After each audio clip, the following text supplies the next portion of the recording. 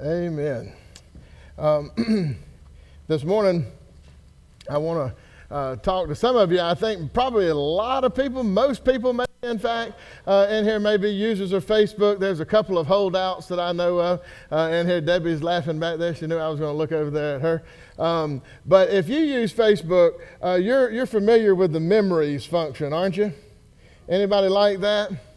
I think it's a pretty neat little thing. I was looking at my Facebook memories. For those of you who don't know what it is, it's a feature of Facebook that takes the post that you're either tagged in, somebody mentioned you in, or you posted, and it on that whatever that day is, it brings those past posts up.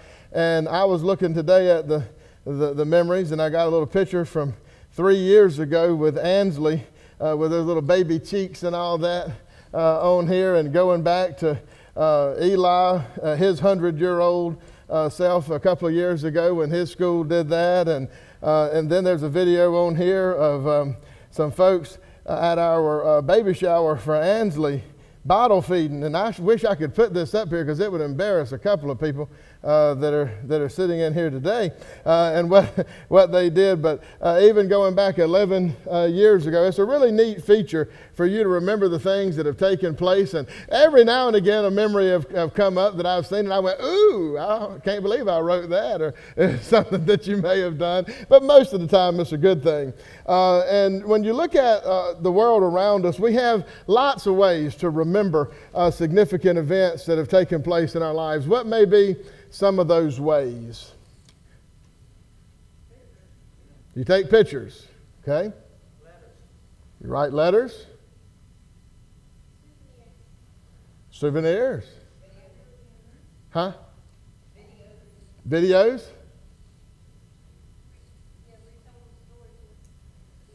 Word of mouth, retelling a story. That's good. Some people journal. They do a diary, right? In their life, you may do that. A lot of times we set aside holidays. In particular, maybe it's not a whole national holiday, but maybe you just have a particular time in your family that you set aside for something that is done. We set aside days to be able to do that. Sometimes you keep scrapbooks. My wife is a scrapbooker. Oh my goodness, we have a whole bookshelf of scrapbooks from her life that she's done, and each one of our kids have a scrapbook that she's made. She's just finishing up Ethan's scrapbook. What was that covering? His birth? What was? Yeah, birth to now? Okay. And I remember for our first, what was it? First, however many dates I have a scrapbook that's just the first number of dates that we went through, and some of the things. And I was looking back through there at some of the receipts and wish I could pay for food what I was paying for food back then.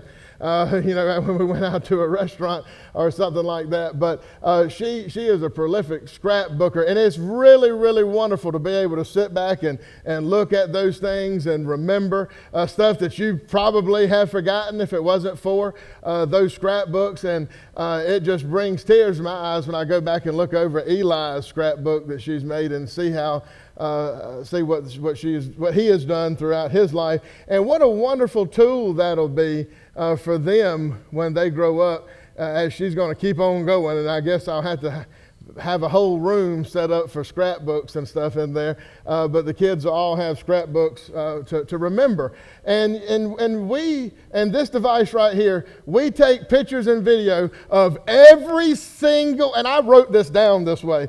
I said, in today's world, we capture every single thing we do. Right? That's not an overstatement. Some people say, "Man, you don't," but people do. I mean, they capture every single thing they do. And then what others are doing too. You can't do anything out in the world. Somebody don't have a phone out there videoing it. They got you on camera. I was back here harmlessly playing around with some youth at the lock-in, and me and Danny Lee got to fighting. And next thing I know, here's Peyton saying, "I got that on video." And I went, "What?" Well, see, it had been a minute since I've been in youth ministry, and they wasn't quite that prolific back then. They could whip them out like a pistol, and then video me. Well, I go to to the Making Mayhem game with them, and Joe sends me a text message and says something like, what'd you knock my daughter out for? I responded back, I said, I think the video evidence shows that she was wailing on me. I mean, I'm like, boom, boom, boom, she was hitting me. But if you look at the video, the angle by which it's taken, when I'm like this, I bring my arm up, and it looks like I hit her, but she was so exhausted from beating me up, she fell on the floor.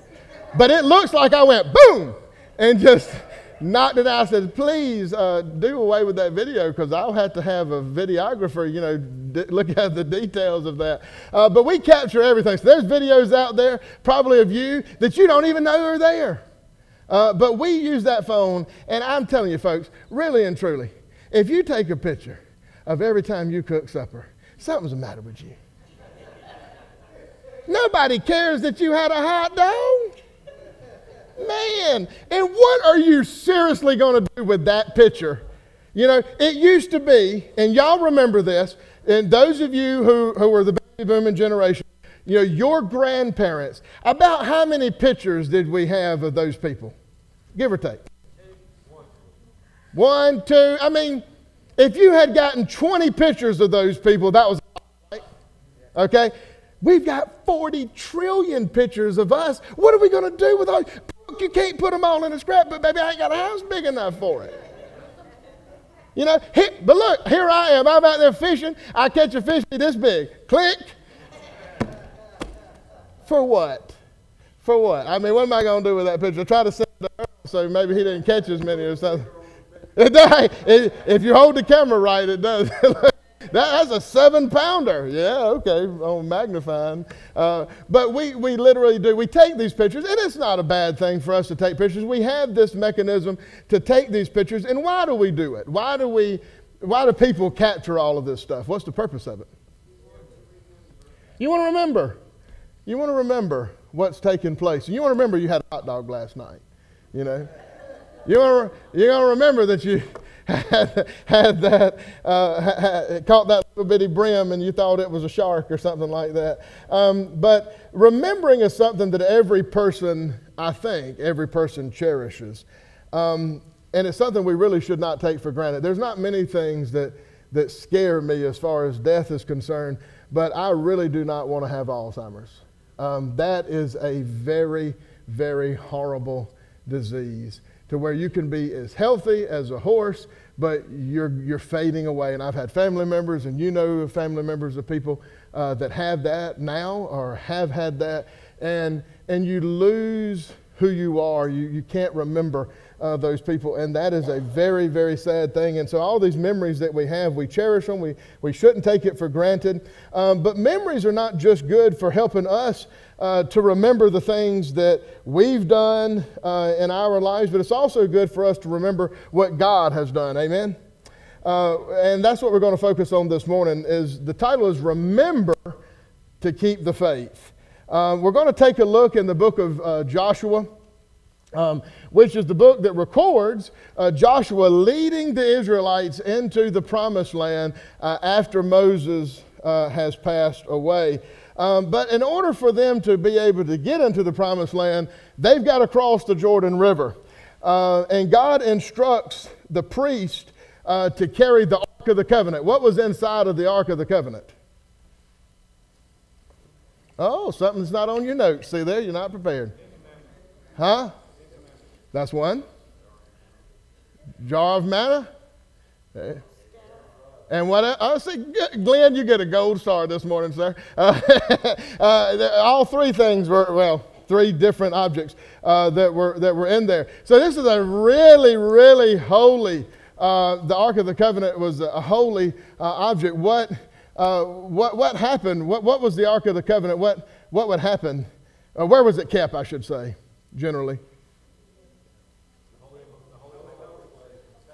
In the Holy of Holies, okay? So it symbolized God and His presence, all right? And so the God had instructed the priest to carry the Ark of the Covenant ahead of all the other people and to go down into the Jordan River.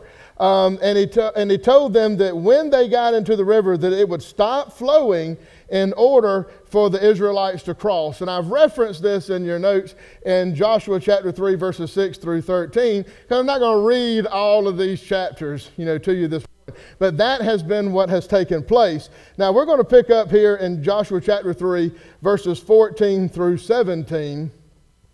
And it says, "So when the people broke camp to cross the Jordan, the priests carrying the Ark of the Covenant went ahead of them. Now the Jordan is at flood stage all during harvest. Yet as soon as the priests who carried the ark reached the Jordan and their feet touched the water's edge, the water from the upstream stopped flowing. It piled up in a heap a great distance away at a town called Adam in the vicinity of Zarethan, while the water flowing down to the sea of the Arabah, that is the Dead Sea, was completely cut off. So the people crossed over opposite Jericho. The priest who carried the Ark of the Covenant of the Lord stopped in the middle of the Jordan and stood on dry ground, while all Israel passed by until the whole nation had completed the crossing on dry ground." If you look back at verse 15, it gives us an important piece of information here. The Jordan is at flood stage during the harvest. What's that mean? It's overflowing. It's at its highest pool, probably, normally. And this would have made it impossible for the nation of Israel to have passed and crossed over safely. So God performed this miracle so that the people could have safe passage across the Jordan River. And on the other side was the land that God had promised to them, the Canaan land, the promised land. And in Joshua chapter 4, verses 1 through 3, it says, "When the whole nation had finished crossing the Jordan, the Lord said to Joshua, 'Choose 12 men from among the people, one from each tribe, and tell them to take up 12 stones from the middle of the Jordan, from right where the priests are standing, and carry them over with you, and put them down at a place where you stay tonight.'" So if you can imagine this, you have the whole nation of Israel standing over here, and they're needing to cross this river. So the priests take this very holy object, and God's told them, go out there in the middle of that flood stage river, and it'll, Joshua's telling them, it'll stop flowing. How much faith did it take for those priests to do that, you imagine? Okay, they're looking at the same water that you and I would have been looking at rushing across there, hopefully, and around about June, I'm going to be able to maybe not see this exact spot, but I'm going to be able to see that Jordan River, and Jim and myself are going to be going to Israel and crossing over with the Ark of the Covenant. So they would have probably been a lot more nervous about the Ark itself than it would have been their own lives now. But they do this, and that river stops. Now the priests stand there, and God has performed this miracle. The priests stand there while the whole nation of Israel crosses. And Jim, don't answer this. Anybody have any estimation, and it can only be an estimation because the numbers vary widely, but how many people needed to cross? 4 million. You know that number to be exact? She just said 4 million. Bug said millions. I think the lowest estimates go down to like 30,000. I don't know why it's 30,000, all the way up into the millions, 2 million. I think a lot of people land or somewhere around about 2 million people that would have been there. And there's all different kind of studies that you can go and look and see how many people it was. It really doesn't matter. It was a lot of people. And then poor priests had to stand there the whole time while all of those people went across. But you can see there was no way that they were going to be able to cross and have children. You say, well, the people could have swam across there. Yeah, I mean, maybe adult people could have swam across the Jordan River. But you had the entire nation of Israel. This was women, children, men, all types of people, and some livestock and other things that I'm sure that they had in their possessions at the time as well. They needed to go across on dry land, and God provided that way for them. He tells them to take those stones, to go and get these men to go where those priests are standing and pick 12 stones. And if you look at verse 7, these stones were selected to be a memorial to the people of Israel, to be a memorial forever for them. And let's take a look at verses 19 through 24. All of that's already taken place. They've got the stones. They've placed the stones already. And it says, on the 10th day of the first month, the people went up from the Jordan and camped at Gilgal on the eastern border of Jericho. And Joshua set up at Gilgal the 12 stones they had taken out of the Jordan. He said to the Israelites, in the future, when your descendants ask their parents, what do these stones mean? Tell them, Israel crossed the Jordan on dry ground. For the Lord your God dried up the Jordan before you until you had crossed over. The Lord your God did to the Jordan what he had done to the Red Sea when he dried it up before us until we had crossed over. He did this so that all the peoples of the earth might know that the hand of the Lord is powerful, and so you might always fear the Lord your God. We see that, again, the people did what Joshua had told them. They took the 12 stones, they set them up. And what was the purpose of this pile of stones? To remember what? To remember the miracle.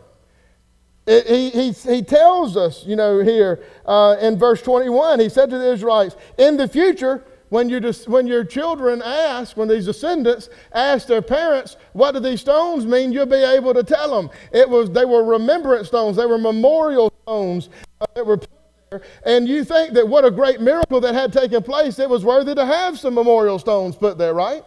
It's worthy to remember. Wouldn't you imagine? So, and it tells us in this passage too, that it reminds us that God parted the Red Sea. Whenever the Hebrews were leaving Egypt, they were being chased by Pharaoh, and they had to get across the Red Sea, and God parted the Red Sea as well. Moses went out with his staff and parted the Red Sea. They walked across on dry ground. What happened to Pharaoh? He went swimming. I don't know how much he swam, but he found themselves in a wet situation. We're going to put it like that, because they tried to go across on the dry ground. And I was talking in Sunday school this morning, because the lesson we're going in the next couple of weeks is to discern the voice of God, and we're talking about knowing the voice of God today. And we got into talking about the Bible. And I mean, is there anything in the Bible, and I hate to use this almost derogatory term, that's not crazy?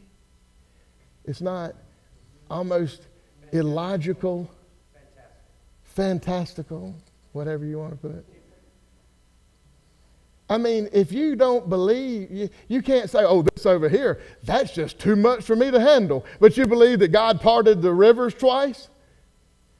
You know what I mean? I mean, axe head floats donkeys talking. I mean, the three men going into a fire and coming out, no smell of smoke. Jonah being in the belly of a whale for 3 days and then coming out. Jesus being virgin born. I mean, come on. Mary deciding she's going to go forward with doing this. Joseph not divorcing this crazy woman, coming and telling him that she's pregnant, but he knows he hadn't been with her. I mean, the entire Bible from Genesis to Revelation, it deals with things that are miracles, that defy logic, that God is doing. Is today any different? Our world is filled, your life is filled with things that defy logic, that you can't make sense of, things that God is doing in your life. He's the same yesterday. He's the same right now today. He's going to be the same tomorrow when you wake up. It's the same exact God. Like the Israelites, again, God does these things for us. He does stuff like this for us on a daily basis. And He wants us to remember it. And what is the value of remembering what God has done for you?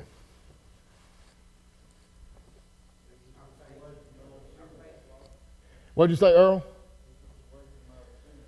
Keeps you away from your sin. What did you say, Amanda? Strengthens your faith. What else? You remember it so you can give Him praise. What did you say, Mary Beth? Teach others. So that you can help to teach others. Yeah. Yeah. As what Amanda was saying, the more memorial stones you lay down in your life, the stronger your faith absolutely will be. Okay? That's a promise I can make to you this morning. Amanda was Bernie, got all these Amandas and Debbies and Dennis's and all this stuff in here, but Amanda Bernie was up here earlier talking about if you're going through trials, if you're going through tribulation, if you're going through something today. And we're going to have trials and tribulations that come our way. And we need to remember what God, in those moments, you have to remember what God has already done for you. All right? In those times, you're thinking all about the trial and tribulation that you're currently sitting in. Sometimes we have to go back and recall, remember, have that memorial of where God has brought us already. What has He already done for us? And that remembrance will absolutely increase our faith and help you get through those extremely hard and difficult times. We talked a little last week about getting into some of those difficult times and about how we can't even pray when we don't know what to pray for when we get into those low points. But when we get to those places, I had to submit this to you. When you get to that place, and if you're in that place today, I hate to tell you, that you have either been, if you're in a low place to where you just absolutely are distraught and down, you're either ignoring what God has done for you, or you have forgotten it altogether. You're either saying, I choose not to remember. I'm going to ignore all those things that God, I'm just got to focus on this stuff that's right in front of me, this tragedy that is right here in front of me. Or you have really just not laid down any memorial stones, and you truly have just forgotten that God has sustained you to get you to where you stand right now. And that's absolutely what has taken place. And so that's why the title is this morning, Remember to Keep the Faith. I'm not telling you, remember, you need to keep the faith. I'm telling you, remember so you can keep your faith, so you can be strong. We talked a little bit about spiritual on Wednesday night. We talked very briefly about the shield of faith. That shield of faith, it says that does a shield work if it's down here? If you laying it down here, it exposes you. What do you got to do with a shield for it to work? You got to raise it up. And it says when we raise it up that it will extinguish the fiery flames of the enemy. I want you to understand Satan is shooting flames at you every moment of every day. Never stops. He never says, hey, there's a ceasefire right now. No, sir. The only time there's a ceasefire is when you start doing everything he wants you to do. Then maybe he'll stop shooting. But I doubt it that he even does that. So he's shooting all these arrows at you. And the Bible tells us that shield is our faith. And that faith is what extinguishes that arrow. It stops it from penetrating, it stops those trials and tribulations from hitting you and hurting you. But guess what? If I was to give you a 100-pound shield to hold in typically, you hold a shield in your non-dominant arm, right? Because what needs to be in your dominant hand? A sword, okay? So I would just imagine if I'm holding up a 100-pound shield, what's going to happen over a period of time? You're going to get tired. You're going to get weak. And this starts to happen. Okay? Here, Moses, y'all know the story. He's standing there, and the Amorites and them are fighting the Hittites, and he's holding the staff in his air. As long as he holds the staff in the air, Israel's winning. What started happening to his arms? He got tired. Aaron and that woman, her. No, I'm sorry. Her, H-U-R. That was a joke. Good grief. Every time in church, they always talked about Aaron and her. I was thinking it was a lady. And then I read the Bible and seen the spelling. So Aaron comes up with her, and they support his arms. Okay? And every now and again, you need a little bit of support. Maybe it's not somebody else that's going to come over there and support your arms like that. But you can, if you have something to fight for, sometimes you get discouraged, and it's a mental battle, not necessarily a physical battle. In the movie Overcomer, I don't know if y'all were able to see that movie, and it was done by the Kendrick brothers. And there was they were the ones that did all of those movies. What am I trying to say? Facing the Giants and all of that. and he's coaching this girl, and she's running in a race, and her dad is kind of coaching her on an earpiece, and he's telling her, your body is going to tell you that you're tired, that you're giving out, but you got to keep going. Your mind's going to tell you that, I'm sorry, but you got to just push through that. And most everything we're going through, most everything you're going through right now is a mental battle first before it ever gets to you in any kind of a physical way. And if you can, when we remember, what are we doing physically? Nothing. We're mentally remembering the things that take place. And when you go back and in that weak spot, when that shield starts to drop, when you begin to remember what God has done for you, what God has done for people in the Bible, what God has done for you personally, what he's done for your family, what he's done for all these people around you, I can promise you, when you start filling your mind with that kind of stuff, then your body responds to your mind. And you're able to stand there even harder. But if you let the enemy get in and start putting those things before you in your mind, then it is going to take over what your body is doing. Hebrews chapter 11 verse 1 says, now faith is confidence in what we hope for and assurance about what we do not see. That is the definition of faith in the Bible. To put it another way, faith is trusting in something you cannot explicitly prove. Remembering what God has done for us will help us to increase our trust more. I won't do it because it may be a little off camera, but if I take this chair, I reckon this chair can hold me up, right? I'm pretty sure this chair can hold me up. I believe it can. Is that trusting? No, it's not. Trusting is this. Oh, yeah. All right, we're good. Man, I get to sit down like y'all. I think I may start doing this. When I'm 90, I'm going to have to, okay? After how I'm riding these knees. When you trust is when you actually do it. When you have the faith, faith is not just believing in your mind. Faith is absolutely it's not a noun. It's not just something that you talk about that we have or something like that. Faith is a verb. It's something that you do as you express it. It's like a muscle that you have. And I know there are so many people sitting in this room right now today. I've talked to some of you this week. And you said, boy, this has been a horrible week. I've been going through this and I've been going through that and these things. You look at the prayer wall that we have out there and the list of things that people are going through. And you may not have said anything to anybody about the things that you're going through, but you're sitting here this morning and you're going through a whole lot of stuff and you're kind of down this morning. It's a gloomy day and you got a gloomy, outlook right now. But let me ask you something. Are you blessed? Are we all blessed collectively in what God has done for us? Are we going to let our present circumstances and what the scriptures say dictate all the things that God has done for us over all of this time? No, we are not. That's exactly what Satan wants you to do. He wants you to be like we were talking today. God said, don't eat Adam and Eve could eat from any tree they wanted to. The tree of life. All the trees in the garden. How many trees did God say not to eat from? Just one. What a horrible thing.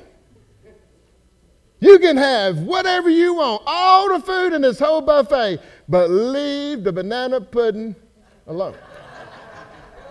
Y'all just can't do it. You got to go out there. It tempts you at that point.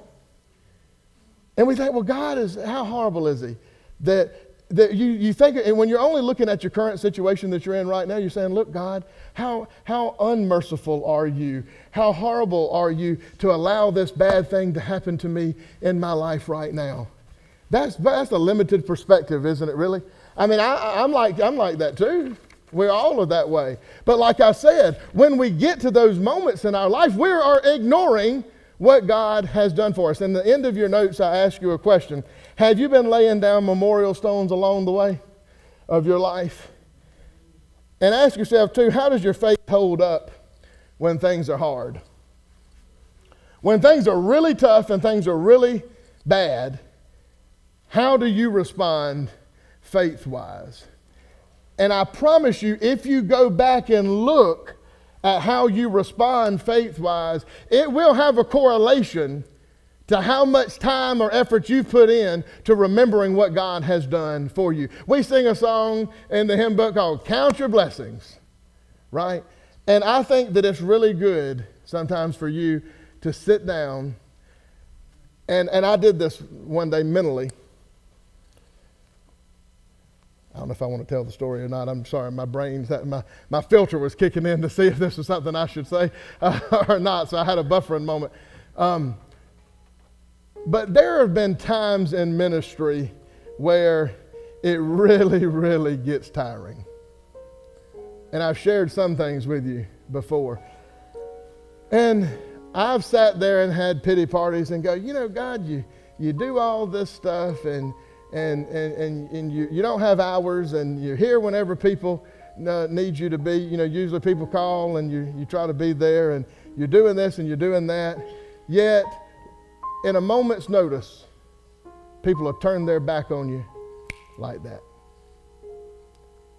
And you start going, man, is it worth it to do all this and to be this and to put up with this kind of junk?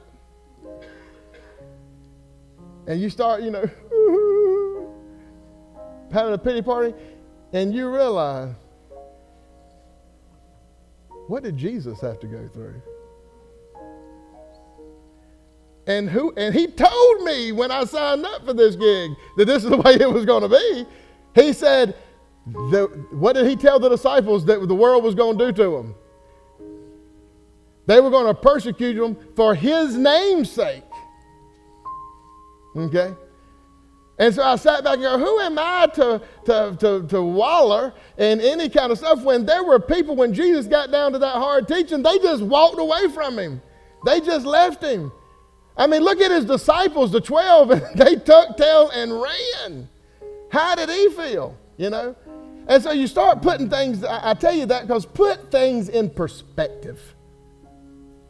And we all have to do that sometimes. Put your trial and tribulation that you're going through right now, put it in perspective to all the things that God is doing around you. And remember, you will get through this. I promise you. You will. And Satan is there. He's saying, you're not going to do it. You're not going to be able to make it. You're not strong enough. All you got to do is turn around and say, you know what, buddy? You're right. I'm not strong enough. But God is. Okay? God is. And he is going to be the one. He's going to be the one that's going to take care of that stuff. Remember last week, you're sitting there, you're praying. How many times does our prayers have to get changed? I'm thankful that the Holy Spirit changes my prayers sometimes, or just says, you know, that's really dumb, Corey. I'm just not even going to bother with that. I've got the right plan, and you just sit there and take it, okay? I want Amanda, if you will. Is that what you want, Ken? Okay. Amanda to come up here, and I want y'all to, we're going to sing the first verse and the chorus of this song. And I want you to sing this song in closing this morning and really think about what God has done for us. If you'll stand with me, and let's sing this song and sing these words out to the Lord, and then we'll be dismissed this morning.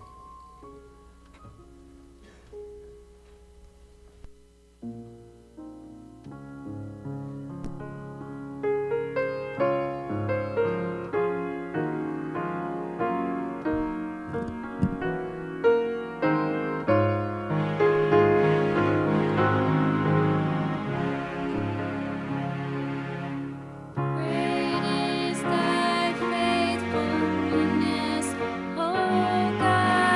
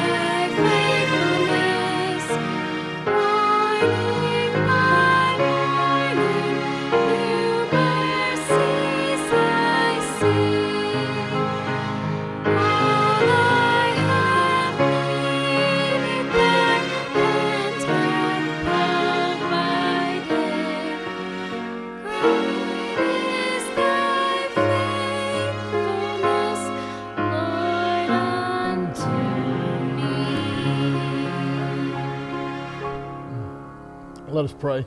Father God, we thank you, Lord, that all we have needed, you have provided unto us, Father God. And great is your faithfulness to every single one of us, Father God, to never leave us, to never forsake us, to sustain us, Lord, through everything that we've ever been through and everything that we're ever going to go through, Father God. And we thank you, Lord, for the faithfulness that you have to be our sovereign Lord. And Lord, may we be able, Lord, to return that faithfulness, God, to you. You bestow upon us a grace and mercy, Lord, that we do not deserve. And Father, I pray that for every single one of us, that we would, if we've not been already, put some memorial stones in place in our lives, Lord, to say that is where God has delivered me. That is where, Lord, you have done something mighty in our lives, Lord. And for us to keep that in our minds, Father, because we know that the days and the weeks and the months and years ahead, God, are going to be having their own trials and tribulations. There are going to be some bad times ahead of us, Father God. But we are going to be able to persevere because we can know without a shadow of doubt that you have already taken care of us and you will fulfill your promise to continue to take care of us, Father God. Help us to remember so that we can keep the faith, Lord, so that Satan cannot lie to us and that he has no power and no authority over our lives. Go with us, Lord, as we leave this place this morning. Keep us safe, Father God. Help us to be about your business as we enter into the mission field. And we pray this in Jesus' name. Amen.